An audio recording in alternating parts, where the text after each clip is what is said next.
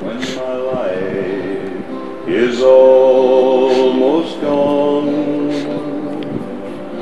hear my cry, hear my call, hold my hand, lest I fall. Take my hand, precious Lord. I'm waiting for 190. Are you not coming with your precious Lord? Sister and take my hand, lead me on, let me stand. I am tired, I'm weak, I am worn. Through the storm, through the night, lead me on to the light. Take my hand, precious Lord, lead me home.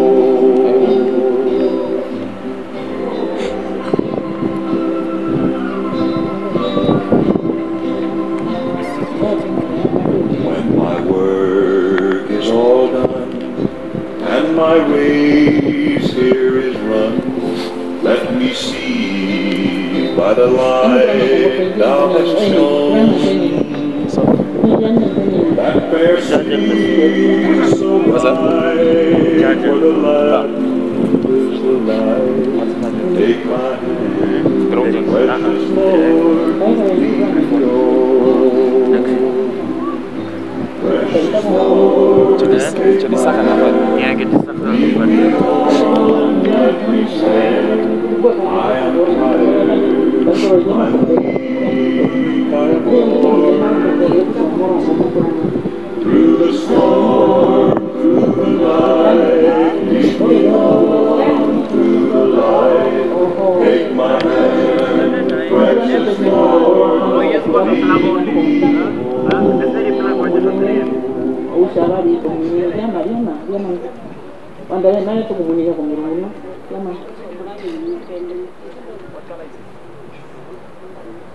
Okay, c'est pas loin midi. Merci. Merci.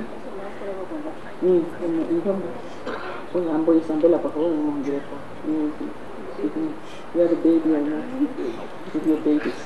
Imagine what you move away from home. Come. Yeah, stand with me. Okay, so we were trying to arrange the family. As they follow one after another. And these are Professor Peter's children and children. The first one is Katjavivi, and then his wife, lovely. Because I was wondering, I thought 190 was the second. Then it's Katjavivi's wife, then 190, then Pashi, then Katjavivi, then Isabel, and Isabel kids. Then Katjavivi, one. Well, what about your small one? Oh, the baby is sleeping. Okay. Okay. The people behind them are the grandchildren. Thank you. Why can't you come to this side, grandkids? Come to this side. You are the next generation and stand accordingly. People want to see your faces. They don't know you.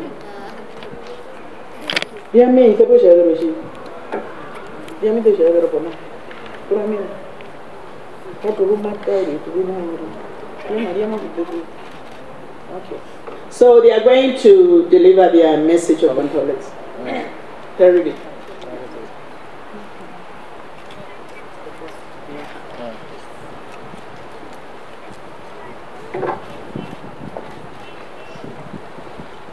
Good afternoon, distinguished guests and dignitaries, families and friends, uncles and aunts, brothers and sisters. Thank you for being here today with us to honor and pay tribute to my dear mother. I'd just like to read something that she shared with me and with us as a family some years ago. And so this is Creed.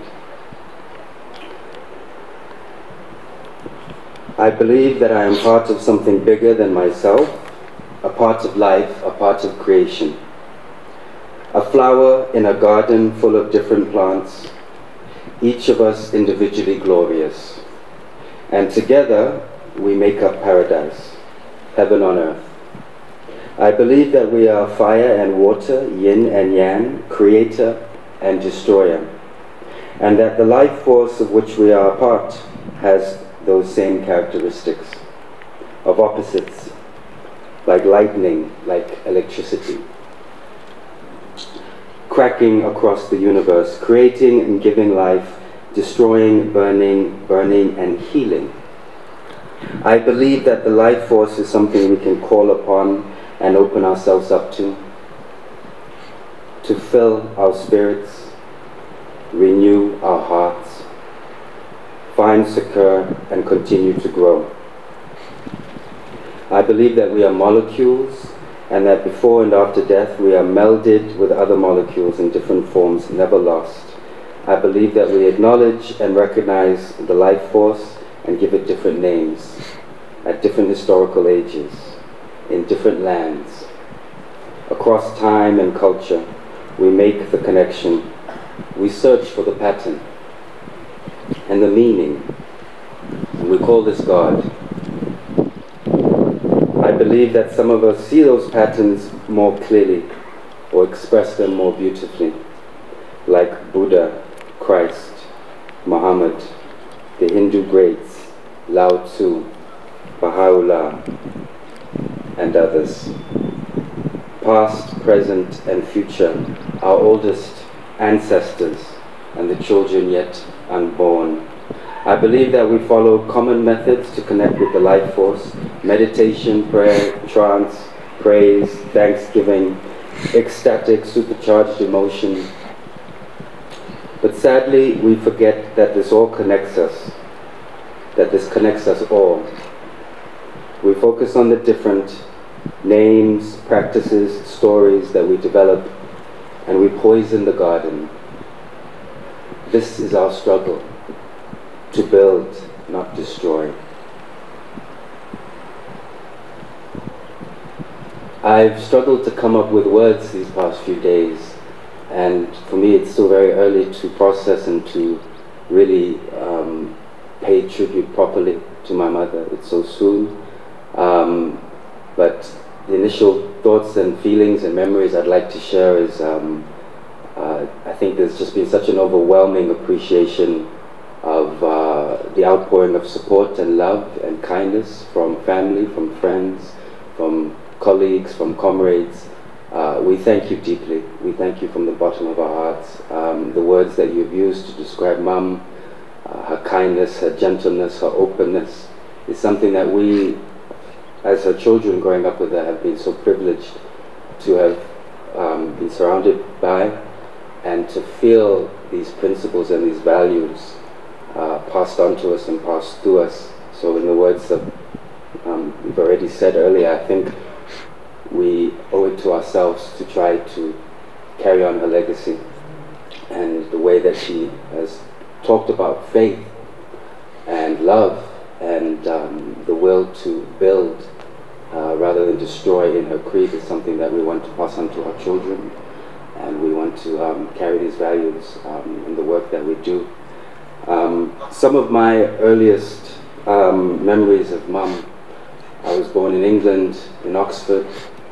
I spent my first 4 years there, but the strongest memories I have of her come to me from when we were in America, when we were in New Haven, Connecticut, and she would walk with me and she would hold my hand and take me to the bus stop. We would take the bus and we'd go to Calvin Hill Daycare, which Uncle Shama reminded us of earlier. He was so kind to share these old pictures of our time, Calvin Hill, my time at Calvin Hill in New Haven. And we would have these long walks, and Mum was amazing at filling our time constantly with play and wonder and setting us at ease. And I just remember us counting for as long as we could and as high as we possibly could. It would count to sort of infinite numbers as a way to pass time, and this is how she would comfort me on the way to school. And we would tell stories,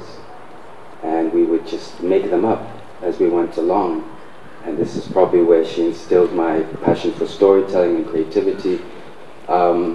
Something I cherish her for dearly is her support and belief in me as a filmmaker, as a young kid being crazy enough to think that I could pursue that sort of goal and dream.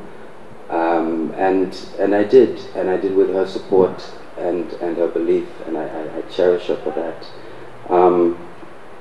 So we remember her fearlessness, her bravery, her kindness, her gentleness, her openness, her ability and desire to put people at ease, her eagerness to help others, her selflessness, to see the best in people.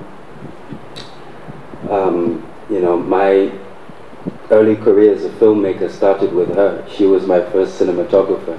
When I was 8 or 9 years old, she was the person holding the video camera, filming the movies, helping me rig lights while me and friends sort of ran around trying to make a film. Working with my cousins in the UK, and you know, we would come together and make these little home videos, and she was always eager to support and, like I said, to literally take part in carrying the camera and assisting us. I thank her also for her journey in faith, which has deeply inspired me, and for her work in nation building in Namibia and the way that others have just beautifully eulogized her and her life and her dedication to this country. But it's also her journey in faith that has deeply inspired me in my own journey. I remember when I was in my early 20s as a student in Los Angeles and was up late at night and felt myself filled by the Holy Spirit and was very confused and overwhelmed and inspired, and it was her who calmed me and knew exactly what to say, to set me at ease and to ground some of that, and to support me in my own journey in faith. I will miss sitting with her in church. It was a ritual that we kept to quite well in years of late. I will miss our talks afterwards over coffee, where we would debate Christianity and why there's so many denominations and all sorts of things. Mother, you led me to God. Thank you. Thank you. Mother, you cared for my son, Gabriel Shiwe, and have played such a big part in the caring for both of my sons, Gabriel Shiwe and Somunene. But you looked after Gabriel Shiwe for a year when I was in England and couldn't come home as fast as I wanted to because of COVID and other things, and I thank you deeply for that. Thank you for encouraging me to step into academia and supporting me on my PhD journey, which is endless. But I commit to finishing it in your honor, and thank you for supporting me down those paths. The last thing she said to me via text message before she was about to fly from Frankfurt to Windhoek was, on board, ready to come home, feeling excited. So while we grieve and we mourn the loss of you, our dear saintly mother, we are also excited at this, that you are on board and you have started a new journey to be reunited with God, and we're excited for that, and we love you. Your name, Twawana, means we are together, from England to Namibia and from this world to the next. We are together. Thank you.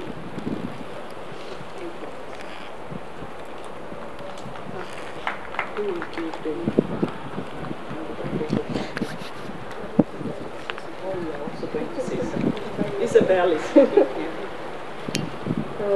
Afternoon, and thank you all for being here. Vice President, and Papa. I'm just sort of speaking directly to Mom, here and there. Like, Mama, I'm at a loss of words. Words will never be enough to express my love and appreciation for you. When I spoke to you before you boarded the plane last week, Monday, the furthest thought from my mind was that it would be the last time I speak to you. The last time I would see you smile. The last time I would hear your voice. The last time I would hear you say you love me. Sorry. And the last time you would ever hear me tell you that I love you. It was never for us to know that her last journey home would actually be her journey home. Only God knows this. Only God knows what is unseen and what is not known to us. In the chapter of Luke 1, verse 34 from the Noble Quran, Allah says, "Indeed Allah has knowledge of the hour and sends down the rain and knows what is in the wombs. And no soul perceives what it will earn tomorrow, and no soul perceives in what land it will die. Indeed Allah is knowing and acquainted." In the time since you departed, what is heaviest on my heart is the thinking, I should have held you longer during our last hug. I should have held your hand longer while we spoke. I should have expressed more to you about how beautiful you are to me. I should have expressed more to you how much I loved you. The last page has been turned and your book has been closed. We sit here today remembering everything about your book, about your life. The parts that made us laugh, the parts that made us cry. We reflect on the life lessons we acquired through you. We remember the sense of urgency between the words, between the spaces, and the calm and soft turnings that we endured with you as pages we turned. You were the main character, but you held our hand along the journey. You opened up a whole new world for us all. You, Mama, are a light, a source of inspiration to me and many, a source of information, a source of motivation. You lived your truth, allowed your light to shine, and through that taught us to do the same.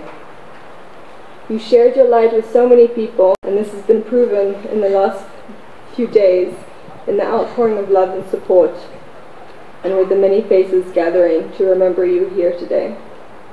And we honor you, Mama. Even though you are not here physically, you still found a way to bring people together as you always do. Death is the only thing in life that is certain. Verily from Allah we come, and to Him we return. I am in pain. I am broken. And I will miss every little thing about you. I know this is a journey. And I have to keep walking. But I will take you with me, as you are still a part of my book. Death is a strange thing, but it allows us to see the good, that we had to appreciate what we were given. There is good in the bad, and there is light in the dark. Your life is a reminder to be grateful, to be soft and kind, to give people time, and lastly, to appreciate something we overlook every single day.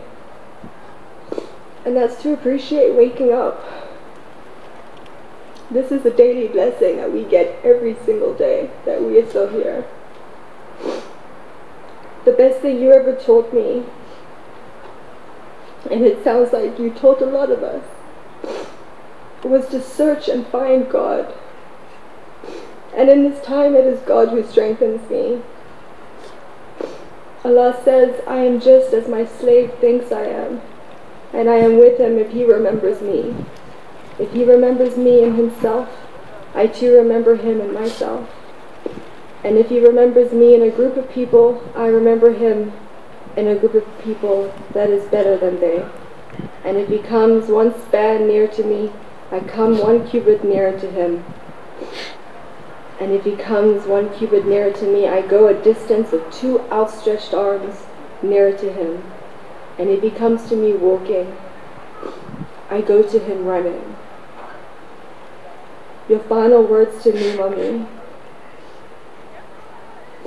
was I won't say goodbye. So Mama, I won't say goodbye as you're ever with me.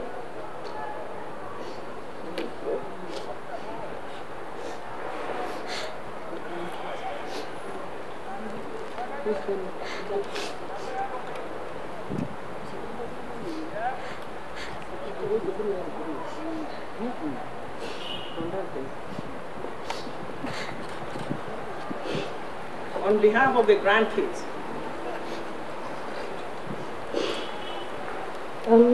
Greetings to you all.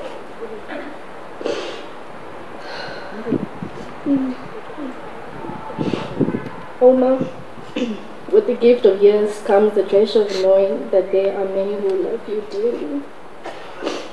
You're a wonderful combination of warmth, kindness, laughter, and love. You overlooked our faults, encouraged our dreams, and highly praised every success. God used the words, my apologies. God used the hands of one so dear, the one we call our dearest grandmother. The most wonderful gift that you could ever give is a special part of you now lives in each of us. For all of us, you gave your best. Now time has come for you to rest in peace. We hold you close within our hearts, and then you remain to walk and guide us through our lives until we meet again. We love you so much, Oma.